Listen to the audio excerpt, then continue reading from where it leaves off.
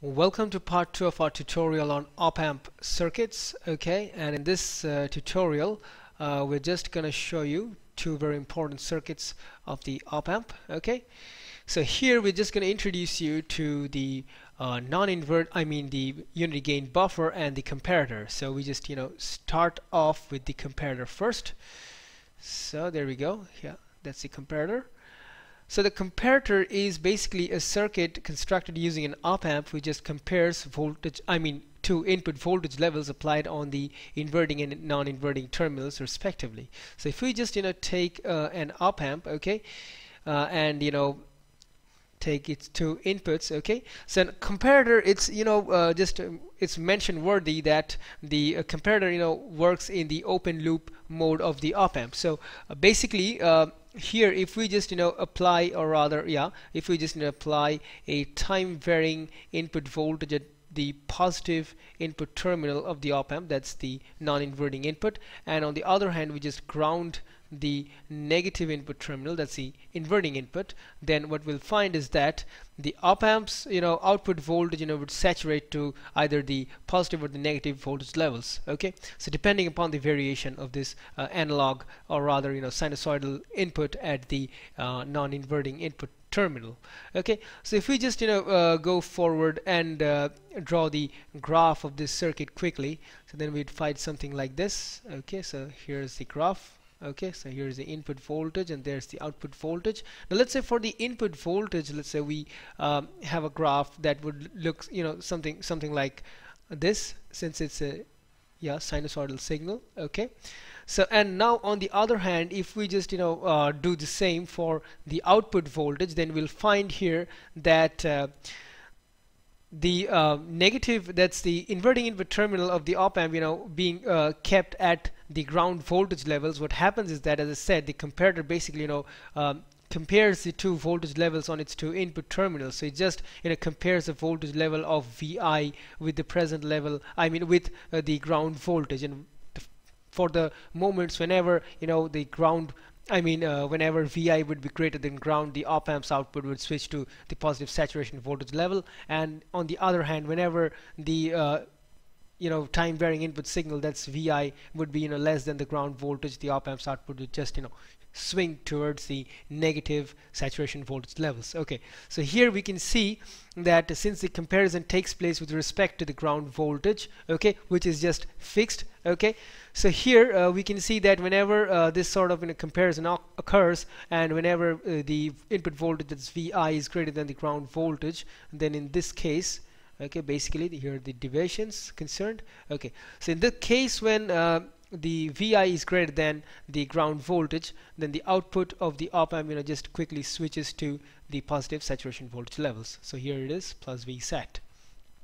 Okay, and now since this input terminal is just connected, this input voltage just applied to the non-inverting input, so the voltage at non-inverting input being higher in the first half cycle, the output of the op-amp switches to the positive saturation voltage level, and whenever in the next half cycle, whenever the voltage at the non-inverting input falls below the ground voltage as it goes into the negative voltage levels in this case, so then the output of the op-amp, or rather the voltage on the negative, that's the inverting input terminal, being higher than that of the non-inverting input terminal, the output of the op-amp swings to the negative saturation voltage, that's minus V sat respectively.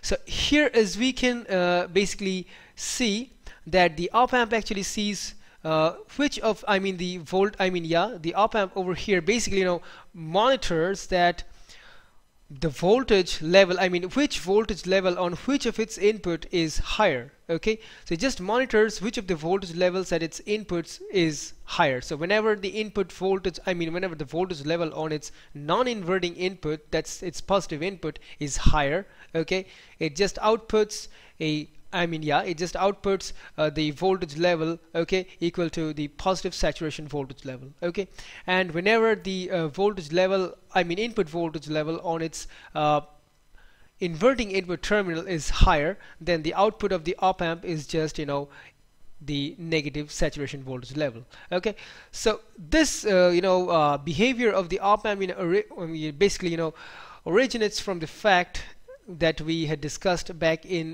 the previous tutorial on op-amp basics. So here I draw the graph once more. That's the ideal voltage transfer curve.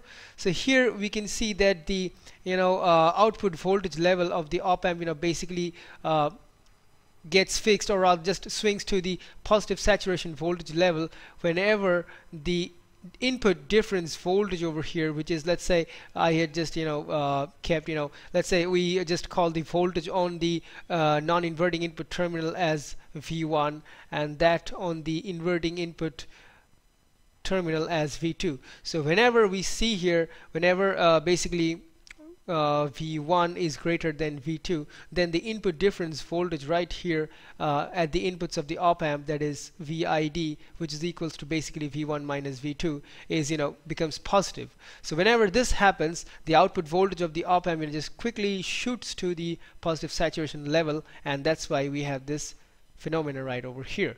So on the other hand, whenever V1 is actually less than V2, then in that case basically, so what we have here in this case is that V1 being less than V2, so the voltage applied at the inverting input terminal is greater than that of the non-inverting input. So during this case, the term V1 minus V2 becomes negative, and when that happens, the op-amp output quickly swings to the negative saturation voltage level right over here. So in this case, this phenomena results. So as you can see here, from this characteristic of the op-amp, we have this curve, and finally the operation of the comparator. So here the fact is mentioned worthy whenever we apply this input, time varying input signal to the non-inverting input of the op-amp. So this configuration is known as a non-inverting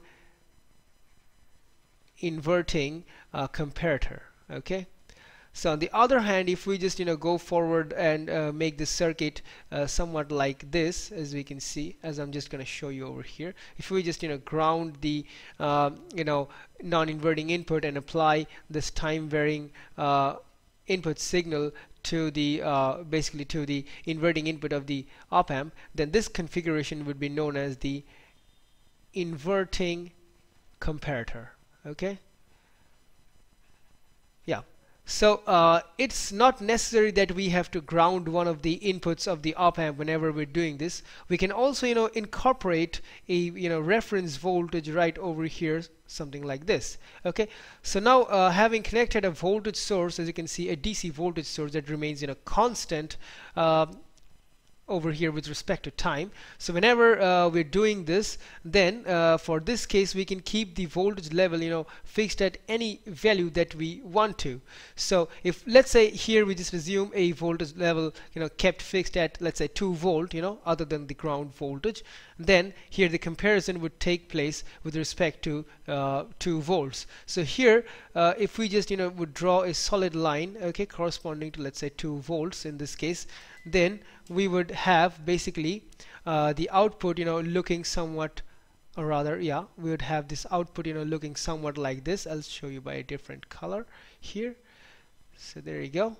So in this case, the output levels would change slightly. So we'd have the op-amp output shifting to the positive saturation level, but for a shorter interval that we had for the previous case. So in this case, what happens is that the reference, or rather the comparison being made with respect to 2 volts over here, as we can see.